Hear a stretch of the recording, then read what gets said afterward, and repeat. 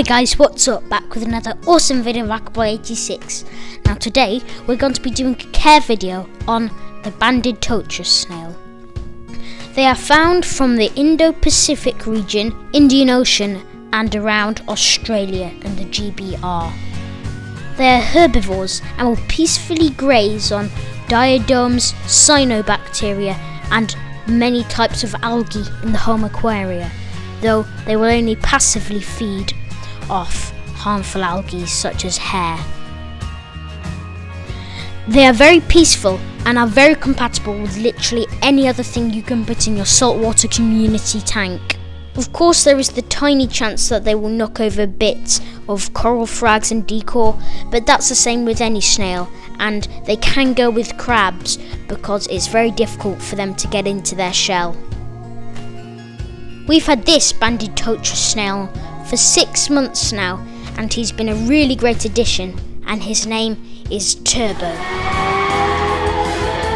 And he spends most of his time on the live rock or the glass, just peacefully grazing and minding his own business.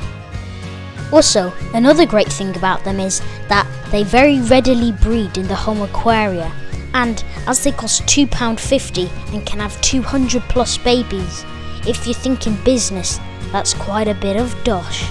Also, as they're hermaphrodites, they carry male and female breeding organs, so you'll know that it's happened when white sperm is released into the water and then it will get fertilised by another snail. So even if they had just 200, that would be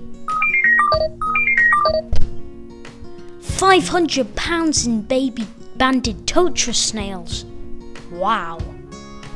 As for tank size, they need about a 5-gallon tank with about 2 to 3 extra gallons per snail, as they are compatible with each other. Also, they are sensitive to high nitrates in an aquaria, and they cannot be exposed to copper-based medicine. No! No! No! No! Which is a pain because that is a treatment for a lot of diseases like marine ick. Also, if there isn't enough algae in your tank, they could starve, so remember to add in extra algae supplements such as nori. Plus, another great thing about them is that if they fall off any decor, they can always flip themselves back over onto the right side, unlike a lot of other snails. Well, I hope you enjoyed this video, and I would definitely recommend a Trochus snail for all levels of aquarists. They're very easy to keep and they're great for your tank because of their vibrant coloration and their pink and white shell, and also they're very beneficial to your tank.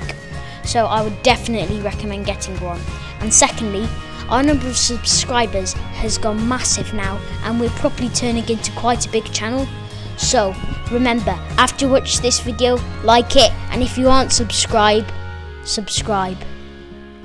Thanks for watching. Anyway, we hope you enjoyed this video and we'll see you in the next one. Bye!